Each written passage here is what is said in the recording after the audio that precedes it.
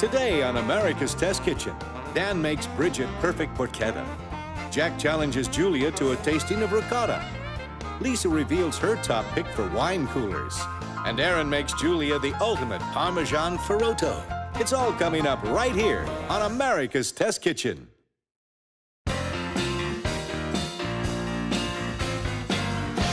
In Italy, porchetta is serious business. Roadside stores rub boneless whole hogs with fennel, garlic, and herbs. Then they spit roast the pigs until the meat is juicy and the skin is hard and crackly.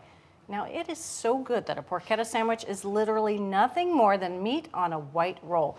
But we are not in Italy, and we're not going to ask you to cook a whole pig. So Dan is here, and he's going to show us a great version of porchetta that you and I can make at home. So Bridget, this is our pig right here. It shrunk. It shrunk a little bit. Tiny little pig. American pigs are tiny now. So we're actually going to turn porchetta, which is a great street side food, into a really nice roast. And for that, we decided to shrink it down, and we're going to use a boneless pork butt. Same thing we use for barbecue. It's going to get meltingly tender, but we have to wait on that a second. All right. First, we got to deal with the flavor, and porchetta has a very distinctive flavor profile. So we have 3 tablespoons of fennel seed. We're going to use our coffee grinder here. We don't use coffee in it, so it doesn't taste like coffee, but it's going to grind to a nice fine powder. So we've got a lot of fennel in there. It's going to really come through in the meat, which is great. So the next ingredient is a ½ cup of rosemary. So this is fresh rosemary. It's about 2 bunches. Next, a ¼ cup of fresh thyme. We also have 12 cloves of garlic, a tablespoon of black pepper, and 2 teaspoons of kosher salt. I'm just going to pulse this until it's broken down a little bit. Okay, so that looks good, smells good. Smells amazing. Now, you needed to pre-grind the fennel because it would have never ground down enough with all the other ingredients in the food processor. Next up, we have a ½ cup of extra virgin olive oil. I'm going to process this until it gets nice and smooth. Okay, that looks and smells really good. So we have our nice 6-pound boneless pork butt here, nice fat cap on top. We don't have skin in this case to get nice and crackly and give us that nice comparison to the tender meat, but the fat, if we treat it right, it'll do the same thing for us. Okay. So the first thing I'm gonna do is use my chef's knife and cross hatch it, spaced 1 inch apart. So that's gonna allow some of the fat to render, it's gonna get really crispy, and I'm gonna go in both directions. I'm gonna go down through the fat, but not into the meat. So I've got a nice cross hatch on this, and what I'm going to do is actually split this into 2 roasts, which we find cook better. It's a lot nicer for slicing too. So I'm going to find the grain, and we want to cut with the grain because eventually we're going to carve against the grain. We're going to use a boning knife. You can do this with a paring knife and make some really deep slits into this meat here where we can get all that seasoning in. We're going to go all the way through there. I'm going to start like this, and then I kind of tilt it out so I can make sure I get all the way through on that side. Set that one aside. We're going to do the same thing over here. Okay, so now we're going to start seasoning. We've got all these places for that to go. So we're going to take them, put them fat side down. I'm going to season all sides of the meat except the fat cap with a couple teaspoons of kosher salt. Now, Dan looks like a super fancy chef because he's holding his hand way up high as he's seasoning the roast. But that's actually a really good idea because you get a more even disbursement of the salt the higher up you go. So now it's time to get into our paste. This is where it gets really messy, but also really fun. So we're going to take it and put it all over and also really get into here. So I worked some of that salt into the sides here, but we're really going to get the paste in there. Really work it inside all of these nice slits we made. I'm going to tie these up with 3 pieces of twine on each one so they kind of hold their shape a little bit better, and they're going to cook for a long period of time, be very tender. We want them to hold together. Okay. So we're going to turn these fat side up. I like to start in the middle. So as Dan ties these knots, he's actually making that first loop twice, right around the string, and that way it's going to hold itself in place, and you don't need another person's finger to hold it in place while you make a double knot.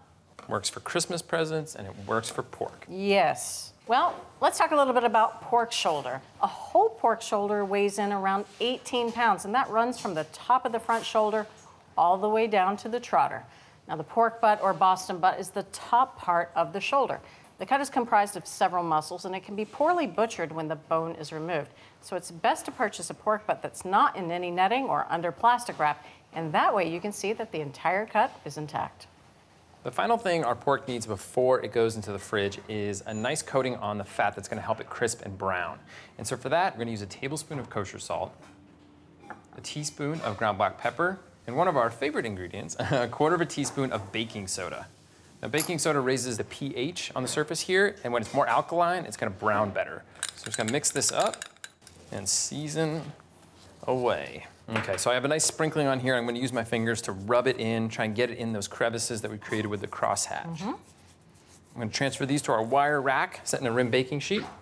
And these are gonna go into the fridge uncovered. We're gonna leave them there for at least 6 hours and up to 24 hours. They're gonna get dry on the surface a little bit. It's gonna help them brown in the oven. Great.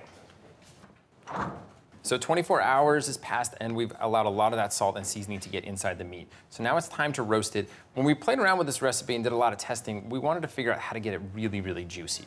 We know that low and slow from barbecue is really good, right? We get super tender meat, so we wanted to do that here. The problem is if you go really low, about a 250-degree oven, it takes about 6 hours. A little too long for porchetta in my book, yes. So the part of the reason that it takes so long is when you get to about 150, 160 degrees, we get evaporative cooling. And it cools the meat so much that it can just kind of stall at that temperature for a long period of time.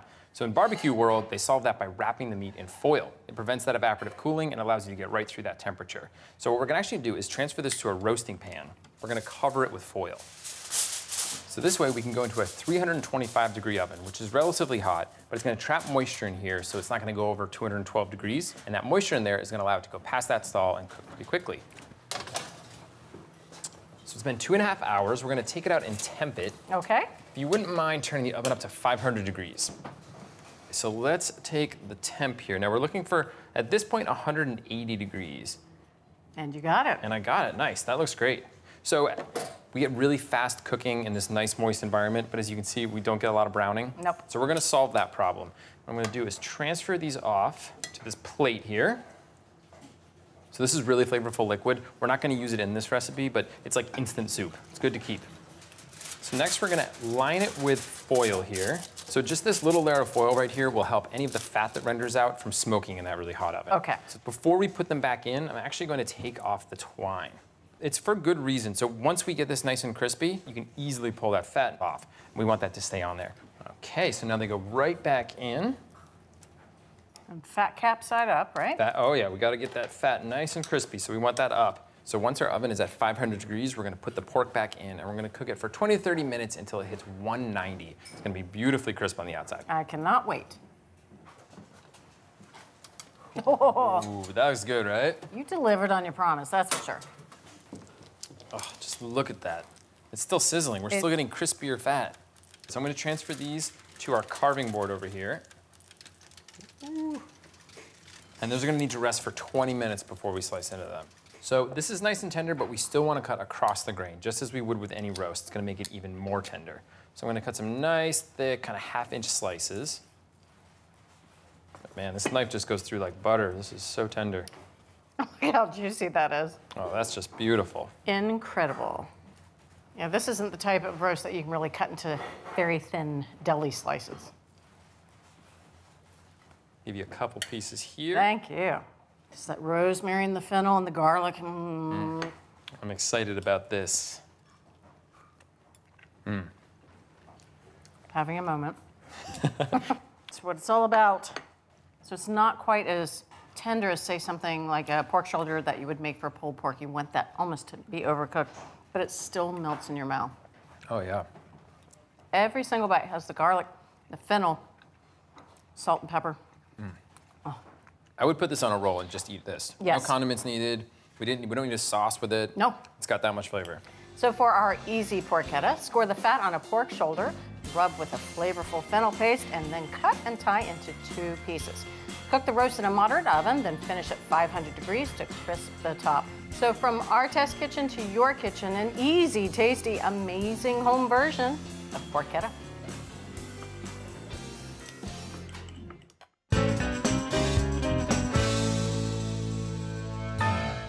Ice buckets for keeping wine cool are a mess. They're drippy and they even overchill your wine. We tested 6 innovative wine coolers that use no ice. They range in price from $14 to $55.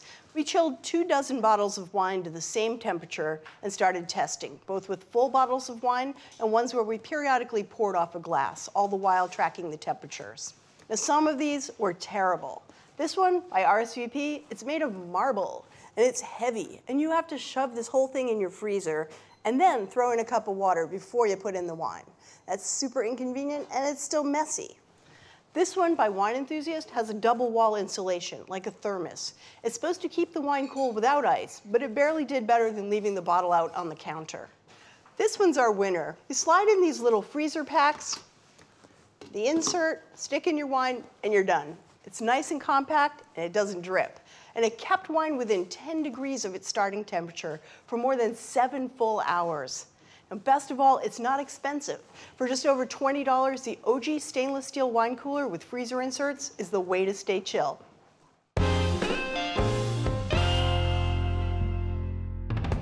Ricotta is a very mild-tasting cheese, which begs the question, does brand really matter?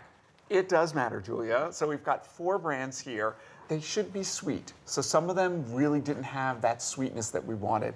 Texture is really a big issue. It should be velvety, luscious. It should not be like cottage cheese. Okay. All right, so you can start Give me some digging hints in. there, I guess. Yeah, so let me tell you a little bit about how ricotta is made. So these are all whole milk. You can buy either part skim or whole milk ricotta. We much prefer the whole milk, and so we're only tasting whole milk today. It bakes up better. You know, we did this as you're doing it now. We also did it in manicotti. Ricotta comes from the Italian word that means recooked. So you're like, recooked? So when you make cheese, you separate the curds from the whey. Now, the Italians, they never throw out anything. Ricotta is made from the whey, which usually you would just, throw down the drain. So they recook that whey and get more proteins and lactose, the natural sugars in the milk, to become this beautiful, velvety, plush curd that is called ricotta. So interestingly, these are all domestic. They're all supermarket national brands. Your eyes One are is telling not me. like the others. Yes, one is not like the others. What did you just taste there that was different? It had a texture like cottage cheese. I mean, it wasn't smooth or creamy at all. Seemed like a different animal. And we found that if it tasted that way in this tasting, when we then cooked with it, it was the same problem. So you got a sort of filling inside the manicotti that was really not that pleasant. We found that the 2 that we liked the best were actually made with whey, along with a little bit of milk. The other 2 in the sample were just made with milk. So the Americans taking shortcuts, not following the classic Italian recipe, which often gets us into trouble when we take old-fashioned, centuries-old recipes and then modify them. The texture issue was really interesting. We did a lot of research. We talked to university scientists, and they said in Italy, when they make ricotta, they actually hand scoop out the cheese. It's because the curds are so delicate that if you have them beaten up in a machine, they can turn curdy on you and get kind of all broken and separated. Now, of course, a supermarket product, they're not going to have somebody sitting there with a scoop doing this by hand. But our winner actually has invented a gentle pump system. So rather than having it mechanically separated, it gently pumps out the ricotta so that the curds stay creamy and delicate and not broken. So you've been tasting these. I have been. I know the one at the end you're not wild about. Nope, that's a non-starter for me because of the texture. This one I didn't like either. It really had an off flavor, a little bit bitter. Almost wondered if it wasn't going bad. I mean, it was just a little bit, not so sweet. These 2 were my favorites. This one was particularly sweet. It made me almost think there was sugar in it. This one had a very smooth, creamy texture. So between these 2, I'm kind of split. I think I'd go for the less sweet but creamier texture of this one. So this one's my favorite, close second. All right, let's see how you did, Julia. All right. You have chosen the winner, the Bel Gioioso, made here in the USA. It's really creamy, luscious, velvety. Velvety is a good word for it. And it has a little bit of sweetness to it that's natural to the milk, but you can really taste the whey, and it's delicious. It is delicious. All right, so this one, which was very sweet. That's our runner-up. You're doing really well today. This is the Galbani. Again, this has also got the whey made the traditional whey, W-A-Y, not W-H-E-Y, that they would produce the ricotta in Italy. All right, and this one, which was a little bit sour to me. So this is Calabro. This was in 3rd place. It was an okay choice, but it wasn't as delicious as the top 2. Yeah, very clear differences here. And this one, which I did not like at all. Organic Valley, at the bottom of the rankings, the texture's all wrong. It's cottage cheese. It is not ricotta. So when it comes to making ricotta, it's all about the whey. And for our money, we like Bel Gioioso ricotta for $3.99.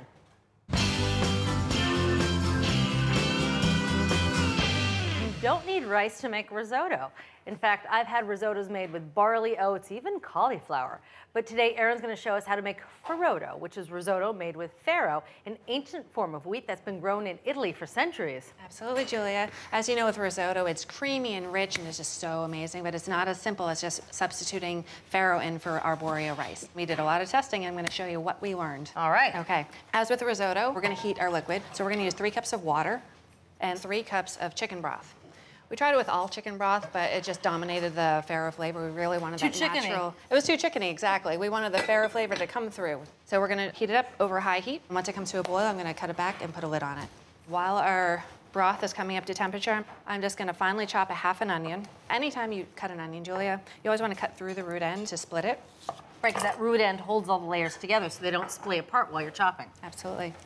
First, I'm gonna make several horizontal cuts. I'm just gonna keep my hand on top of the onion, and I'm just gonna slide the knife through. I'm not gonna cut all the way through. And then I turn it, and I make several vertical cuts. I'm just gonna turn it and cut crosswise. I'm just gonna finish mincing this onion, and we're gonna wait for our stock to come up to a simmer, and then we can continue. We're gonna move over to our farro. So we are gonna use 1.5 cups of whole grain farro, so it has the outer hull, and that's where all the flavor is. That's where the challenge comes in, because it locks in all that starch that we need to come out to actually make our farroto creamy. We tried a bunch of different recipes, and a lot of recipes came out very thin and very lackluster. There was one recipe that actually called for soaking it overnight and then processing it in the food processor. And that really broke up and cracked the grains and allowed the starches to come out, which is perfect. So that was great, but we did not want the overnight soak. So somebody suggested using a blender, which is what we're gonna use.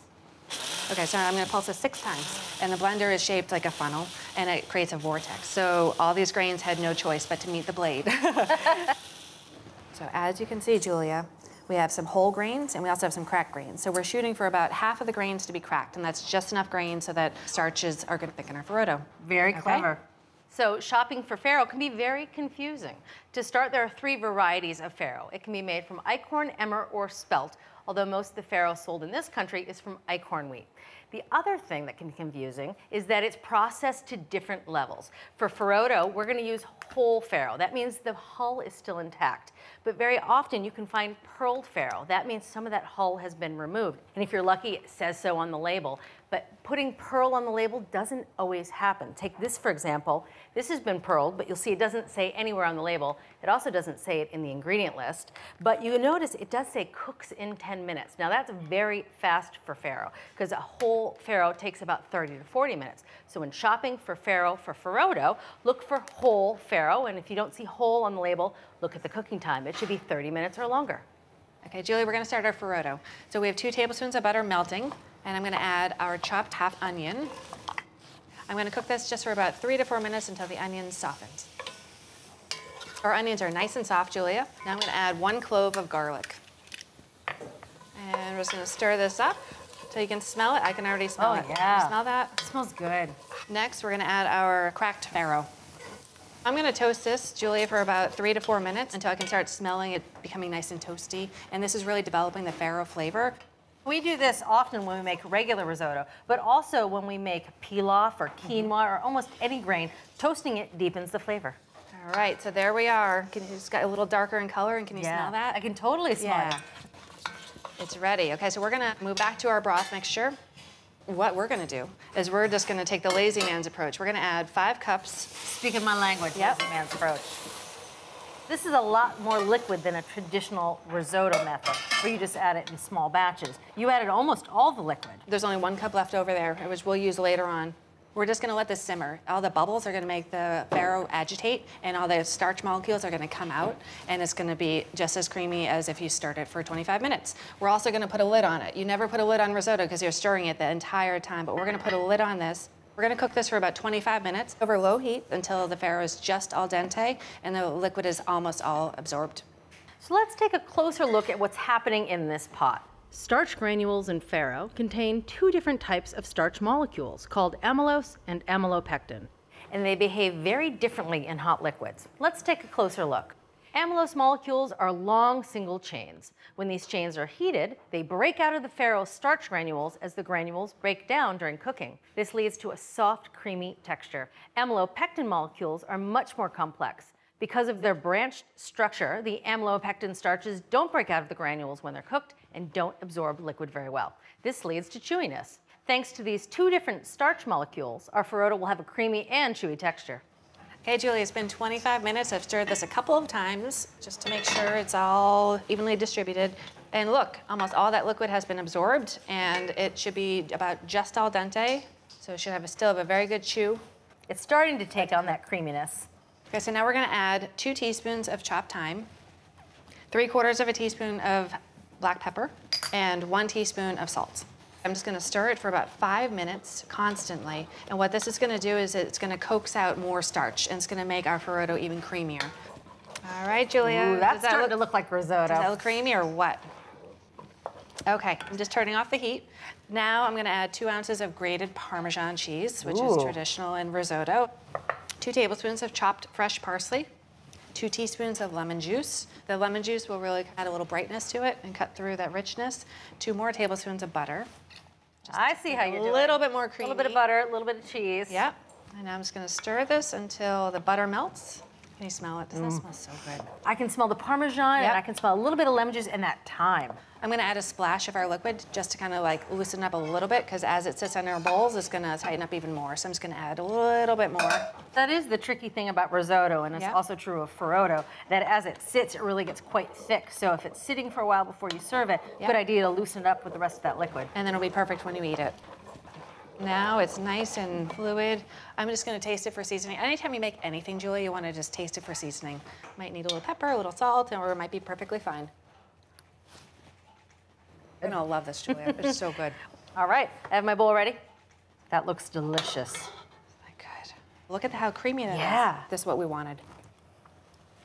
It's like the ultimate comfort food. Yeah. It has a little bit more complexity than risotto because it has the bran and the hull. This not only has the chew, but it has some flavor, that weedy flavor. Yep. What a difference.